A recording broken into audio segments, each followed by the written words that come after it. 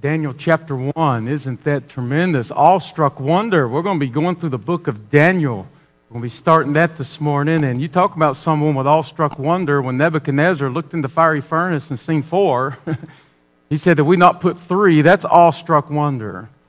And we need to have that awestruck wonder for our God who is faithful and who is true. Our kids are going over. As you're finding your place in Daniel chapter 1, we are going to be, this is grief share. Grief share if you have lost a loved one or been through something traumatic or, maybe a divorce or anything that's happened in your life. It'll be coming up in September. It's going to run 13 weeks, September 12th through December the 5th. It will be every Tuesday night right here on our campus. And there's some information in the back if it's something that maybe you have, haven't had help in years. It had to be something that's just immediate, but grief share. So it's where you get together and let the word of the Lord and other folks that's been through help minister and take you through some hardships in life. And so there's information on the back with that. If you're interested in that, our concert's coming up with the Mylan Hayes Family Celebration. That's in a few weeks. So there's information in the back about that as well. The book of Daniel, verse number 1. As we start this book, Daniel's an interesting book. Daniel's a book that's got, I think, some of the most known stories in the Old Testament. But however, it's got some of the most unknown stuff as well. Let me break the book down just a little bit for you. Then I'll read a few verses. Now, this morning may sound a little bit like a history lesson. But keep in mind, church, we don't want to just be surface people. We want to go deep into the Scripture, amen? We want to be people that's got some depth.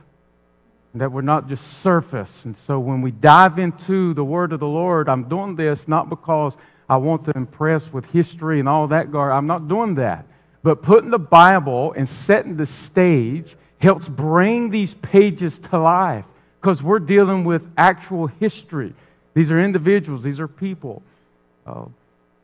We've got the story of Daniel and extra biblical sources with Nebuchadnezzar and the other individuals that's dealt with this. And so when we understand its setting, you can help bring to life its truths. And so it says, in the 3rd year of the reign of Jehoiakim, king of Judah, came Nebuchadnezzar, king of Babylon, unto Jerusalem, and besieged it. Now we know to the stele of Cyrus. We also know through some Babylonian stelas that this took place in around 589. The besieging takes place about 30 months, and it fell. Jerusalem fell to Babylon in 586 BC. But to really make this make sense, we'd go right on through this and just read where it was just a country that's bigger than the others, and it happens in history and world history that here this particular nation, it's on the rise, it's got 2 million soldiers, and it's coming against this little old nation that has 150,000 soldiers. It makes sense. However, until you get to verse number 2, when it says that the Lord gave Jehoiakim, king of Judah, over into the hands of Nebuchadnezzar. Now, if we flip that around and that God gave Nebuchadnezzar over into the hands of the king of Judah, we'd be having a shouting service this morning, right? Our God is faithful and He comes through. But however, this is a devastating loss. Completely destroyed. Gone completely leveled. Now, a little bit of the history on this is 2 things I got to. And not only king of Judah, but the king of Babylon and Nebuchadnezzar II, and who is he? So let me just give you a brief history lesson. And then I'm going to read the first 7 verses and then give you some practical points that we're going to take. I'm going to love diving into this book. The book of Daniel is divided in The first 6 chapters, it seems like it's a narrative about Daniel. Daniel's in the third person. It's where you find where people go to and preach out of Daniel the most, is those first 6 chapters. But then the narrative goes in chapter 7 through 12, it changes. Now the narrative becomes I, Daniel. Whereas the first 6 chapters is talking about things that had happened. It's a historical point of Daniel's life while in exile, 70 years. Of the first 6 chapters, it's a 70-year history of a man named Daniel when he was taken around 15 years old and exiled out of Jerusalem, never to return, to go and there exceed in Babylon. Those 70 years is chronicled for us in the first 6 years. So it's things that happened in the past. However, chapter 7 through 12 is things that's yet to happen. Many of the things that's yet to happen. It's prophetic in its sense. Matter of fact, Daniel chapter 11 is the 200 points of history that it chronicles to a point in Daniel chapter 11. And so it's prophetic, and it brings things in that yet has come. Some of it's happened, most of it has not. And so we're going to get into some things and tackle that in the 3rd year of the reign of Jehoiakim, king of Judah. Let's back up and let me start with Abraham. It's going to go real quick. Let me give you some Israeli history. There was no Israel, it was just folk. God, in His sovereignty, decided to go to an Iranian living in a place called modern-day Iran, Iraq, right in that area, and his name was Abraham, and God of glory appeared unto him. We looked at that last week. You can talk to your blue in the face, but until God opens a man or a woman's eyes, they will walk in blindness. And God opened his eyes, called him to leave that country to a place. Abram leaves. Let me fast forward. The promise then goes to Isaac, and Isaac to Jacob. I'm going to make you a nation. God is setting the tone to buy back humanity from sin. That's the whole reason of this calling. God was engaging in redemptive history. God created Adam there in the garden, put him in a perfect environment. There Adam and Eve is in a perfect environment. Let me tell you, the tricks of Satan is real, and the human nature is real. And they're in his innocence. Only one thing. Now, we think we're pretty good folk. If I tell you just one thing you couldn't do, you said, I'm going to be good with that. Only one thing, but who but Satan can go in and make God look very restrictive? Satan went in and had Adam and Eve believing that God's trying to keep them from all fun and all life and all of that. That's how this dude, Satan, is so real that he was able to trick a third of the angels that was in the very presence of God. What a master deceiver that he is. And so he come in and said, yeah, God's just trying to keep you from some stuff. Man fell. It was man who stepped outside and he fell. It is God who's making the initiative to bring man back into fellowship with himself. And this redemptive story starts with God calling a man. Why? Because he needed a nation that you're going to chronicle. And God done it slow, of 2,600 years of history, and used prophecy that when Jesus rose on the scene, he didn't just come out of nowhere. The prophets for 2,000 years was speaking of him coming. See, he'd done this methodically, that when Jesus came on the scene, it seemed that the nation should have received him, the world should have received him due to the whole backstory leading up. But we've seen that they rejected him. So God calls Abraham for a purpose. I'm going to take you into a large family, to a large nation. And out of that's going to come the Messiah that shall bring redemption for all of humanity. So there was a promise that was given that followed Abraham and then Isaac, and then Isaac's son Jacob. It seemed to follow. It went, yes, into Judah, but we got to go to the story of Joseph. Joseph was the one that was sold. Joseph being a picture of some things, and he was sold as a 17-year-old boy. And he goes down into Egypt, and God prepared in Egypt 400 years of bondage to take a large family into a mighty nation. They came out of Egypt being over 2 million strong. As they come out of Egypt, Moses led them out. You know the stories we chronicle in God's people as they were delivered out. God is now going to show that nation some truths about him. Took him to the Sinai Peninsula, to Mount Sinai, and there was given the law of God and the various things about God. And he's taken his people now into a land. But we see that Moses didn't take them in, but Joshua, his successor, took them into the promised land. We're there 400 years, fast forward. You went through Joshua, the end of his life, and then chronicling what is known as the time of the judges, where it was just in various different tribal leaders. Those tribal leaders come at the conclusion of Samson. They said, we want to be like other nations. And here we see the kingdom years that arise. They go to the spoken prophet of the nation named Samuel. And go to Samuel and say, we want to be like the other nations. We want a king. And so they asked for a king, and God gave them a king. The first king was named Saul. He reigned for 40 years. It was united underneath his leadership. Saul's whole point is don't judge a book by its cover. Just because he was about 6'5" and strong don't mean he had the heart of a king. And God raised up a man after his own heart. Here comes David. So David comes in. It's a different dynasty. Saul was of the tribe of Benjamin. There's 12 tribes. The tribe of Benjamin was where Saul was from, but God made a pact and a covenant that the Yeshua, the Messiah, will come to the tribe of Judah. And God went and called out of the tribe of Judah David. And here David comes and was the most noted king of all of Israeli history. But there he reigned for 40 years.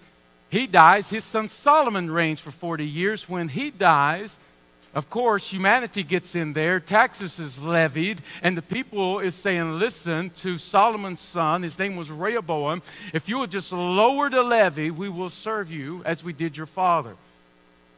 Solomon, or Rehoboam, gets the advice of his peers rather than the wisdom counsel of the advisors set before him. And there he raises the taxes. Now we have civil war. And what you had is now the kingdom is divided into two different kingdoms, known as the north or south. The northern kingdom takes 10 tribes. They go into Egypt and get an arch enemy of Solomon by a man named Jeroboam. They bring Jeroboam, establish him king. They make the capital Samaria. 10 of the tribes get in behind him as king. And now it's known in the Bible as the kings of Israel. But really the kings of Israel is the northern tribes that is following this man Rehoboam. And its dynasties go. There's no good kings that the Bible says that man done that which is right. None of them come from the kings of Israel. You find this history in 1st and 2nd Kings, 1st and 2nd Chronicles through all of its years. It lasted about 209 years. It ended in the Assyrians coming in 722 BC and taking out Israel. However, Benjamin and Judah, those two tribes, followed the descendants of David. And they remained there in Jerusalem as its capital, but small in number. They lasted to 586. What we are seeing here is the end of the nation of, or the kingdom of Judah, the southern one. So we're coming to a conclusion of that with Jehoiakim. He's the last king. He's a puppet king. His uncle will be set as a vassal king, Nebuchadnezzar. His name's Zedekiah. It's the last two kings. We're down to just a few years left. Now, what had been happening the previous 40 years in Jerusalem is Jerusalem had tasted idolatry, and they got caught up in what is known as Baal worship. And so they had left God. Remember, when it comes to nation, it doesn't matter how many and how big of a nation comes against Israel. If God is backing them, they win. Us and God is the majority. We always win when we're trusting God. And so here's a nation that had left God. Read the book of Jeremiah, and Jeremiah is laying out, this is what is coming. Matters of fact, it's prophetic that Nebuchadnezzar was going to do this. Jeremiah 27, I'll give you that. Read the first 10 verses. And verse number 6 says that Nebuchadnezzar, he was not even king yet. wasn't even born yet. And Jeremiah is saying that Nebuchadnezzar is going to march down and take this city. And the reason is not because they're stronger, but it's because you have left your God. It's because you had left the principles of God. You had left the whole point of why we had called you into being a nation. That there is purpose behind the calling of God. And so this is this Jehoiakim. Now let's look at Nebuchadnezzar. Nebuchadnezzar was born around 630 BC. He was born to Nabonidus, who was the king of Babylon. Babylon has not reached its status since Hammurabi. Hammurabi was the great king of Babylon. He tried to restore Babel. Nebuchadnezzar is going to try to do the same things. Well, let's fast forward. He's established what's called the Chaldean dynasty in Babylon. He begins to build it right on both sides of the Euphrates rivers, runs right through Babylon. Babylon's going to be known as, in the Bible, is a system that is an antithesis to the Christian faith and to its principles. But here it is a literal city in modern-day Iraq, and here Nebuchadnezzar is going to come. Now, he was 24 years old, and he is doing some campaigning in the Middle East, marching down on Egypt. Really, what Nebuchadnezzar was going after in around 603 was to take Egypt out. While he was there, he swung by the Levant, or Israel. He said, let me go take a look at Jerusalem. Now, there's a lot here that I'm trying not to unpack and bore you out. All right, I don't want you to feel like you're in a history lesson in a history class, but really you are, because the Bible is history. But prior to that, there were some Babylonians that came, and one of the previous kings of Judah started showing the princes of Babylon their inner secrets. Started showing them the inner chambers of the treasurers that Solomon and David had built. Can't always show and tell. And so that word had gotten, and so Nebuchadnezzar, who was his father's chief war strategist, he's out doing campaigning. He had some major losses to the Egyptians. Now at this point he had marched down in 605. He came against Israel. He goes in and takes some stuff, and he takes some of the people in the deportation. Now, Babylon is going after the pattern of the Assyrians, that when he conquers a place, they're not wanting to eradicate it. See, the Hittites and the Hivites will go into a city. They don't care anything about keeping in the good, the bad. They wipe everything out. But the Babylonians wasn't that. They were a philosophy, and the Greeks did this too, of Hellenization the world. And they wanted everybody to come under the hospice and the thinking of Babylon. They wanted the Babylonian culture and its god Marduk and its son Nebu to come in and everybody to think like them. And so what they would do, they deported folks from a nation that they conquered back into Babylon, leaving some here. Once they would train them, they would then send them back into that town to sort of make everyone think like a Babylonian thing. And so in 605, this happens. Now also what happened is Nebuchadnezzar's father died. So he goes and he's becoming king. Now in 605, the first deportation is when a 15-year-old boy named Daniel is deported. He was one of the first ones. Babylon, for the next 20 years, is going to have its eye on Israel. Now what happens is he told Jehoiakim, all you've got to do is pay me taxes and I'm going to leave you alone. Jehoiakim hears that the Egyptians had beat the Babylonians in a few little skirmishes with heavy losses, and they went to the Egyptians and said, would you protect us from the Babylonians? Now, the reason I'm telling you this is not to just give you information in history, but to tell you that the prophet of God, Jeremiah, told the people of God, you bow your knees to the Babylonians. So what Jehoiakim's doing is not just a political move, he's going against the word of God. Jeremiah. He throws Jeremiah in prison. He goes and seeks help from the Egyptians because he heard they skirmished off the Babylonians. And in that self-pride thinking, I told you, man of God, we'll not do anything with the Babylonians because the Egyptians have our back. Meanwhile, Nebuchadnezzar, they said he wasn't quite 5'5", so he had a complex, but he had a major war strategy. He was very brutal.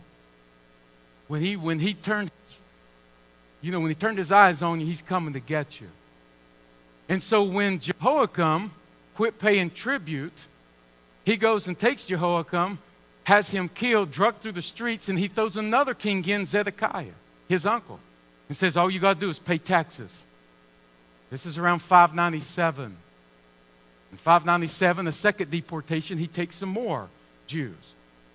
And says, Zedekiah, all you got to do is pay taxes. Well, Zedekiah, he done the same thing Jehoiakim did. Babylonians come a few years later and surround the city for 30 months.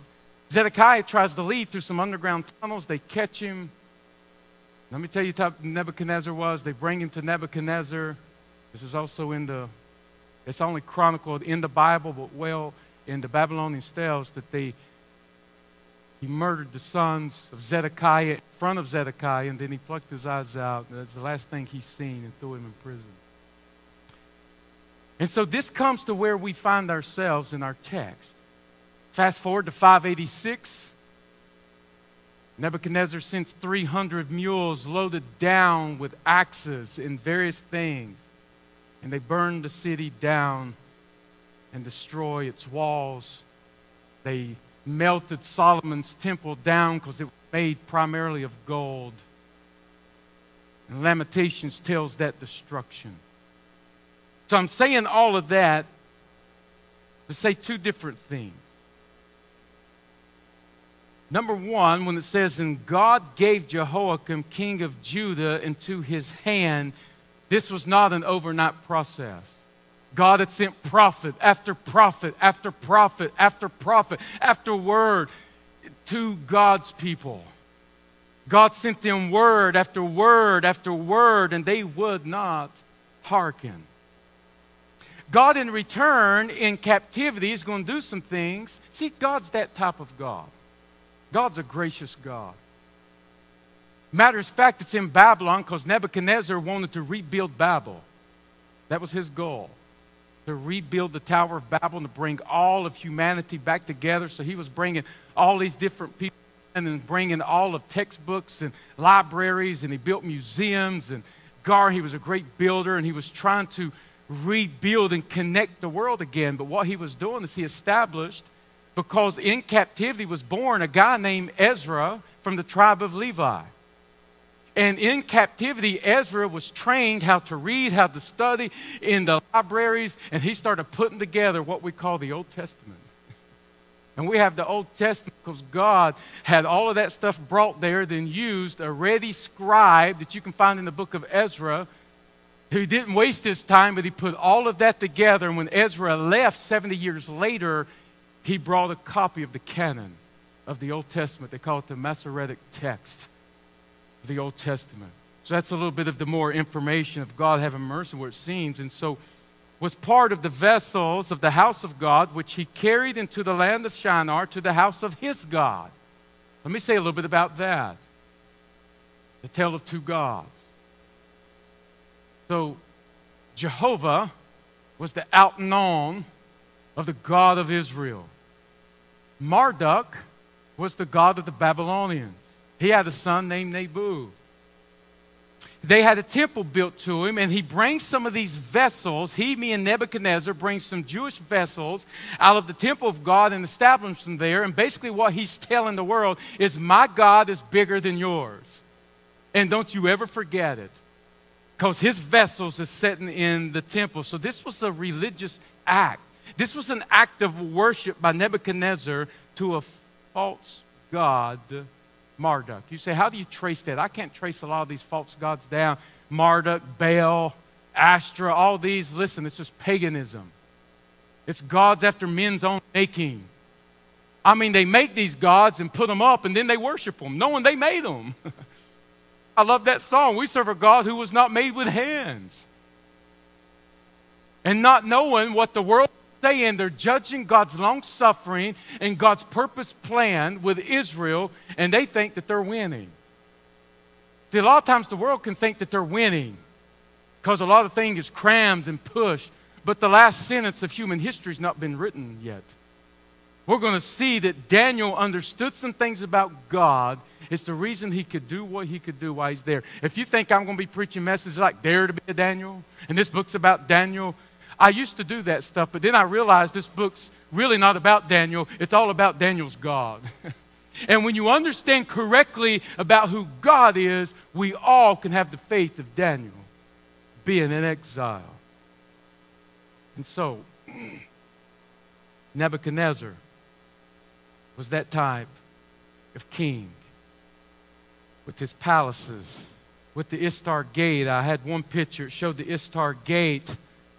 So what happened in 1890, the Germans was the first ones to go in and archaeology excavate Babylon. And they take the Ishtar Gate and they assemble it. It's now in Berlin.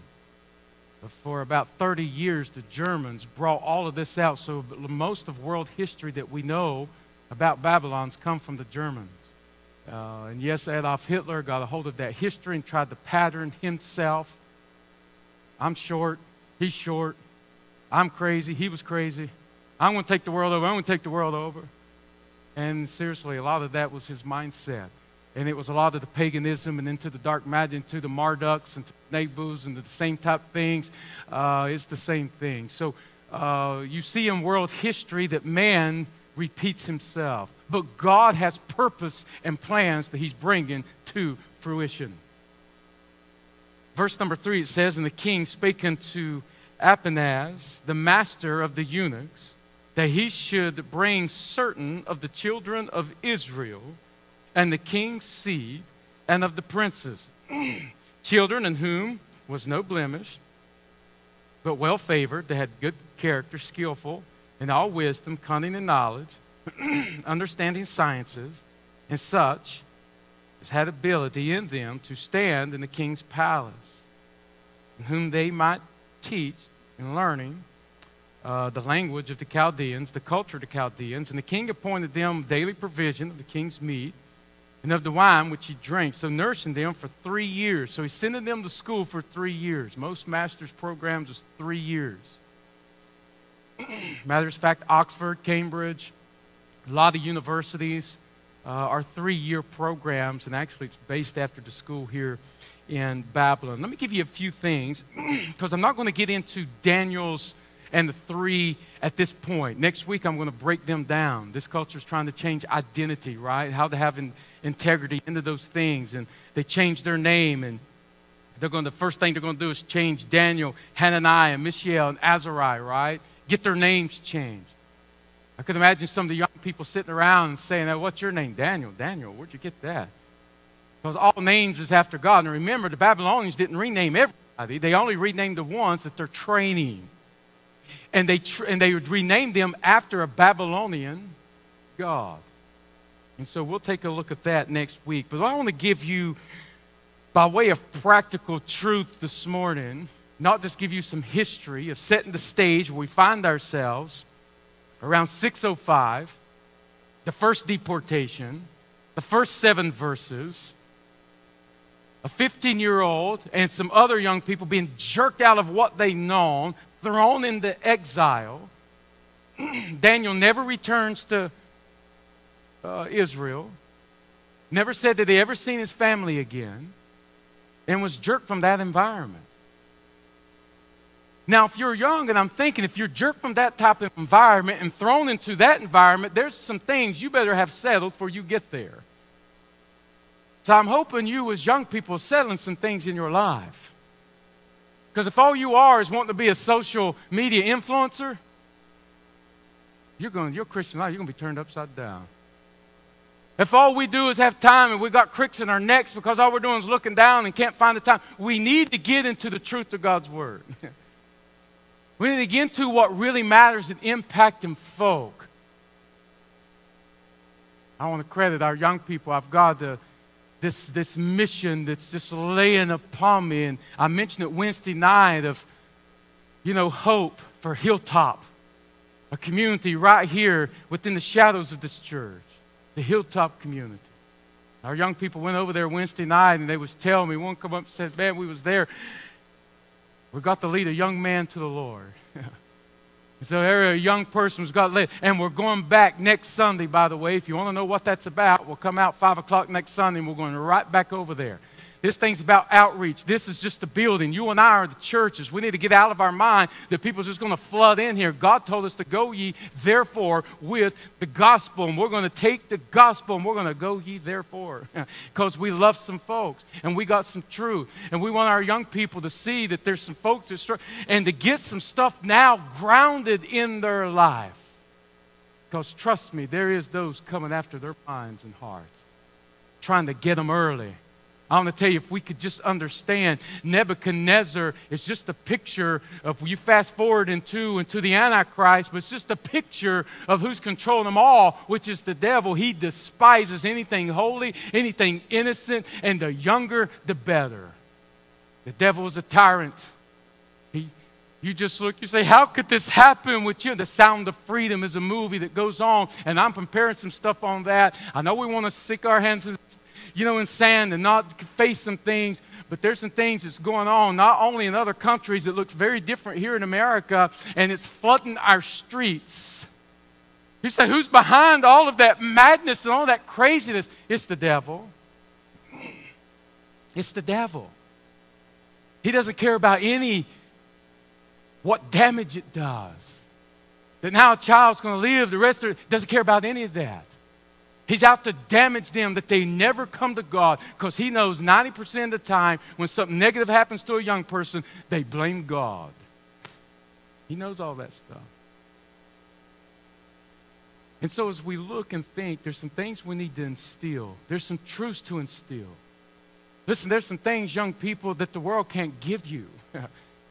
I mean truth and sound mind and peace. And so Daniel had some things that he knew about God. I want to share them with you, just a few. First thing he knows is Daniel upholds that God is sovereign over the kingdoms of men. When you read Daniel chapter 4, Nebuchadnezzar is shouting out that God rules over the affairs of the kingdom of men. In Daniel chapter 1 as well as chapter 2, one thing Daniel continually says is that our God is in control of all human events. He knew that at 15 years old. The reason that he was able to go, and the first thing he's faced with was a king's palace and treatment like this, and to eat this and to change this, and if you'll just go here, everything's going to be easy. What made this 15-year-old say, I'm not going to do it, I'm not going to eat that? You can call me what you want to call me, but my name is Daniel. And I'm here because I know that God is sovereign over the affairs of men at a young age. And you don't have to be a theologian to know that. You just got to have the faith the size of a mustard seed, that we serve a God without human making. He's a sovereign God. He's in control. He's calling the shots. And you can put all of your confidence, both feet planted firmly in our God, that he's in control. So Daniel was able not to judge his circumstances and get caught up in himself and why me, God, why me? That's most Americans. That's probably what I'd been doing. God, I'm 15. I want a baseball scholarship. That was always on my mind. I'm getting ready to go. Why would you do this to me, God? Why would you do this to me, God? Probably what I'd have been doing. Then I'm living a bitter life the rest of my days. Can't have no relationship with no one. Mad at everyone. Because this happened, and because I was here, or this happened, or this abuse, or this abandonment happened. Never understanding that God can use things in our lives that literally transform. And so Daniel knew early. I don't know how his parents taught him that. I reckon it was just line upon line. Number one, I guarantee his parents lived that truth. See, they live what they say. And if they were living it, they were teaching them things. Let me tell you some things about God, young Daniel. Now get over here. No, don't do that. Don't smack your brother. Come here, come here. He was just normal, living everyday life, but the father was feeding into him. Every now and then he'd get mad and have to leave the room. No, we're not giving you candy right now. Listen to what I'm telling you. He's a God who was not made with hands. He's a God who made a promise to our father Abraham. He's a God that when he says something, it shall be complete. And nothing can happen to you that God doesn't allow, and he'll bring you through it. Daniel, don't worry about the kingdoms. Don't even worry about the King Jehoiakim. Boy, we start fighting over a lot of this stuff, don't we? We start fighting over, are you part of this party, part of this party, part of this? I'm telling you, God supersedes every bit of it, and I'm a Christian first. God raises up kings and he brings them down. God brings up rulers and he brings them down. You mean God rose up me, Nebuchadnezzar? God rose up Nebuchadnezzar. And by the way, tells me in Jeremiah 27:6 that Nebuchadnezzar was the servant of God. Nebuchadnezzar, my servant. And he didn't even know it. We talk about puppet and vassal kings. Everyone is playing to the drumbeat of the sovereignty of God. And that was imprinted in this young man's life. He knew it. And so young people understand that God is in control. Despite what you see. Boy, I hate to be young, being in your age. No, you're in the perfect time to be a teenager. This is the perfect day to be living. Now, I love our seniors. But it seems like the older you get, the more dire we get, right? Well, when I was a kid, I just remember it wasn't like... Well, there may be some truth to some of that. But what I can tell you is the Bible says that each one of us are called to serve God in our generation. And God gives people what they need to face what they need while they're there. And to do the right thing and to carry the light and the gospel during the generations in which they are lived. And so we see that Daniel has exactly what it takes to be part of those that was deported to Babylon. Because God's going to use him to be a light. Number two, Daniel teaches that Christians can go into exile. But God never does. God never leaves the throne. He never exiles from the throne. He's always in charge. Don't judge your circumstances and try to put that on God. God's always sovereign. He's always there. Because in exile, I told you before, if you're not careful, you're going to get despaired. God, I don't want to be here. Well, God may be doing some things in your life. Daniel was there not on his own making. Daniel knew stuff about God. He was a Christian young man. You see that his character that stood. So really he's there not based on his choices, but the choices of the nation and their leaders. You know, sometimes our national leaders can make choices and put us in some tough places. What are we going to do? Cry out about that or cry out to a God that supersedes all of it? And trust God's plan, that God's bringing us here. We may not see the end of the story, but God's in control. Even in exile, if you don't know that God is working in your life, working in your marriage, you may be feeling exiled in your marriage. You may be feeling different things in life in this season that you're in. Don't give up hope. Don't go to despair. Don't get bitter. Another thing I'd have probably done, I've been looking to sucker punch every Babylonian I could. I'll get them. And just hate and be mad. And no, Daniel wasn't that.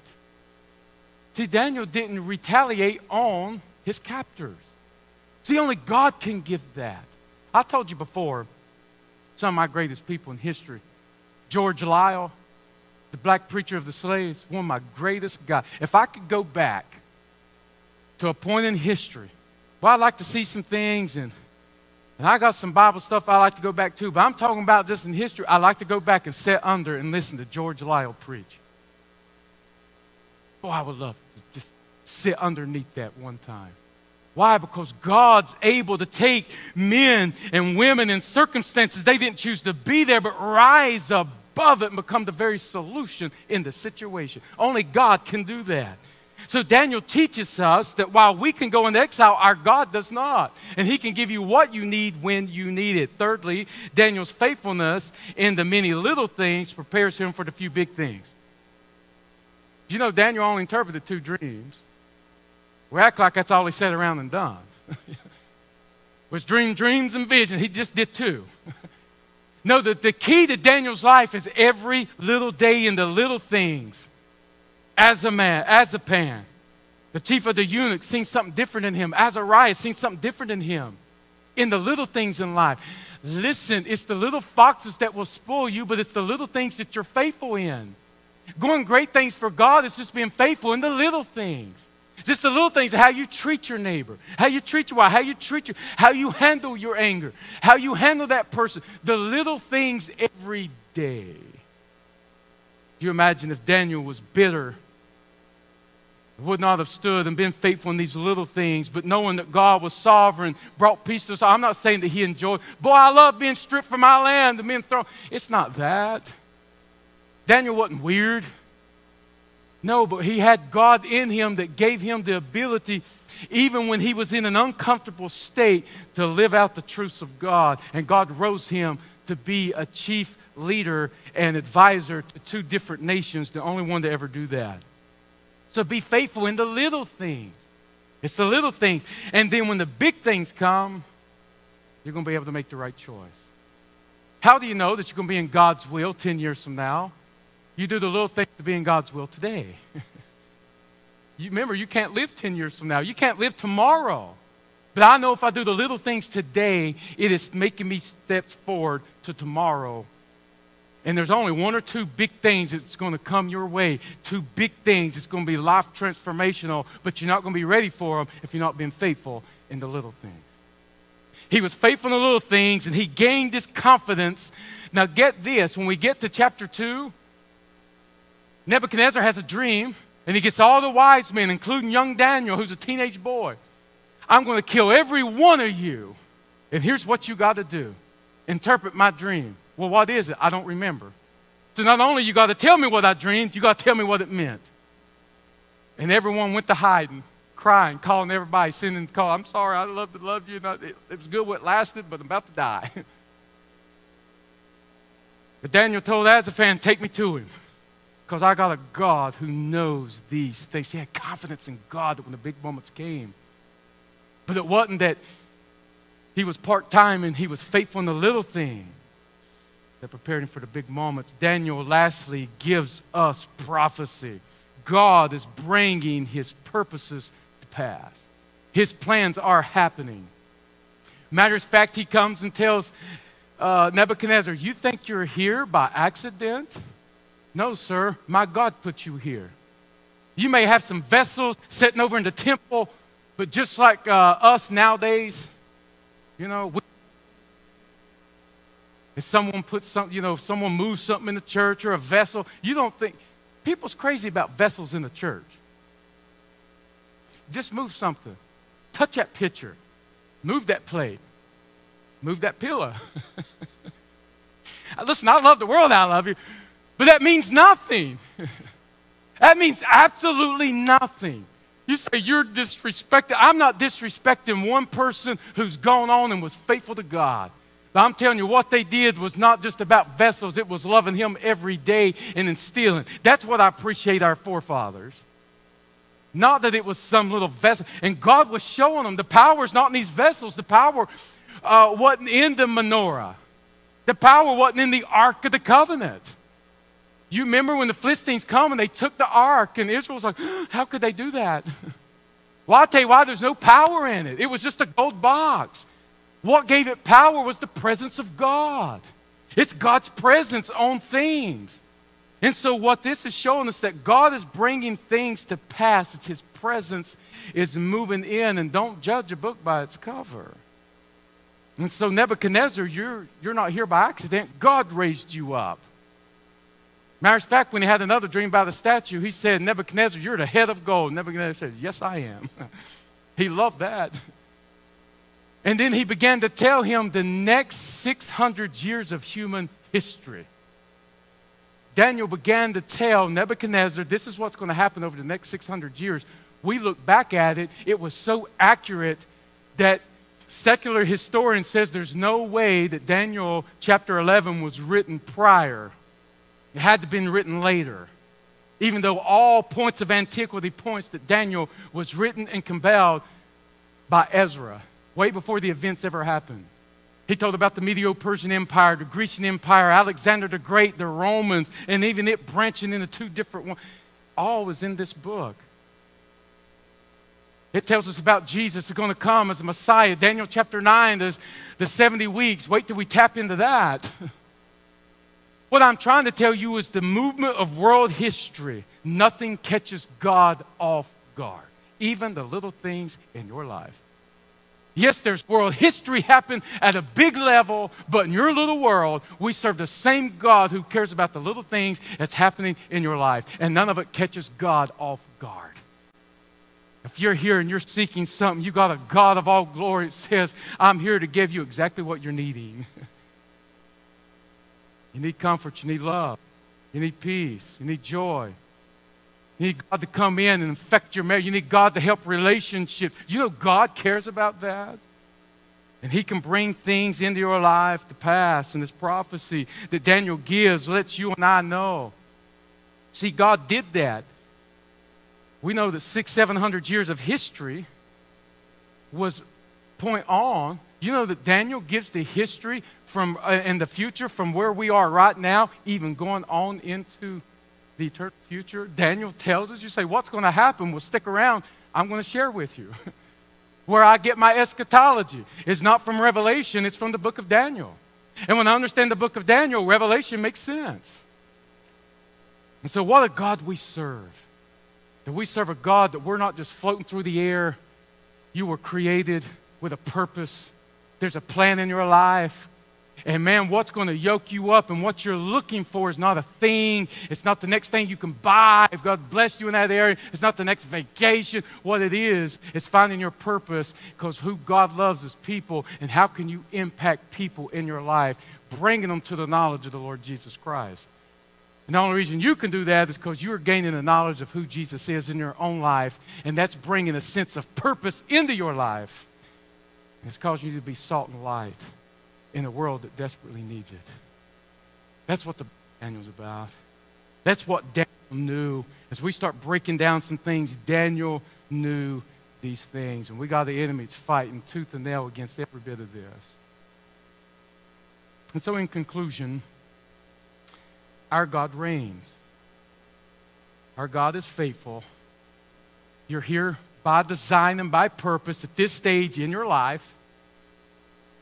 Where you find yourself, and God's wanting to give you so much purpose and joy worth living.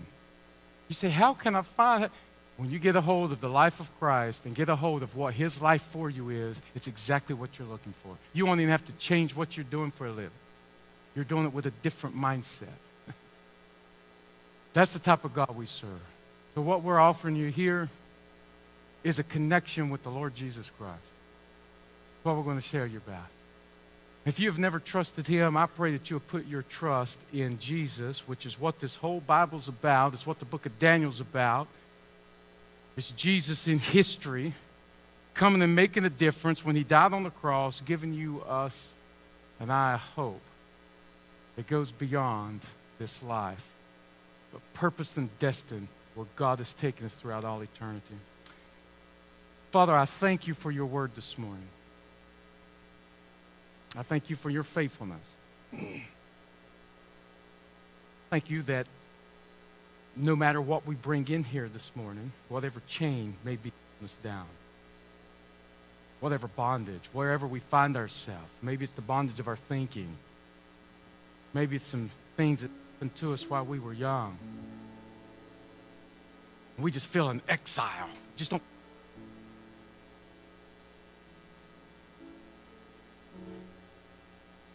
I pray, God, that you will speak to our lives, that you're right, you're sovereign, you got a promise to speak to each life here this morning. And maybe it's the first time that you're opening the ears and hearts up. I thank you for your kindness, and for the great hope that is found in the word of life, the word of God, and in the Lord Jesus Christ. And we ask it in Christ's name. Let's stand to our feet.